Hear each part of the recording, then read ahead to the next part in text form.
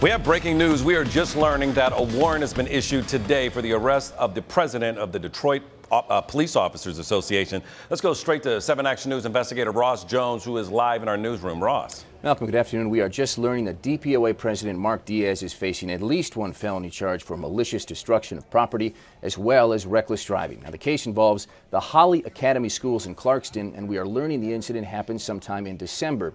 It is unclear right now exactly what happened that led to the charges, and when I reached Diaz by phone just a few minutes ago, he would not elaborate, but said he may have further comment later in the day. However, he did say, quote, "We are surprised there are charges on this, but we'll definitely work with the justice system to get the matter adjudicated as quickly as possible and will cooperate 100%. I am very surprised by the charges on this." We've also just learned that Diaz will be arraigned today at 1:30 in Clarkston. Of course, we'll have a camera there and continue to follow this breaking story on air and online. For now, I'm Ross Jones in the newsroom, 7 Action News.